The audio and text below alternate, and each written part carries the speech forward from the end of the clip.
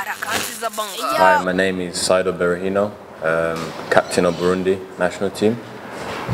And we arrived here safely. That's the most important thing. We thank God for that. All the Burundi knows how big Sunday game will be for us. So we're looking forward to that.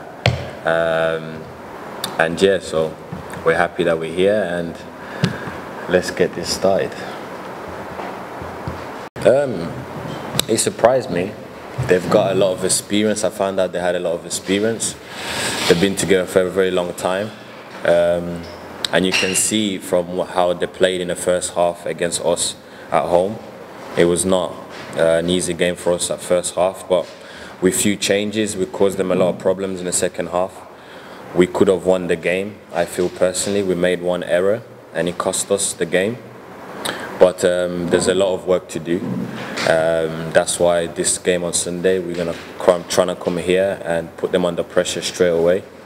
Because we already know how the Tanzanians will put pressure on their own team. So we'll make sure that we bring the pressure to them.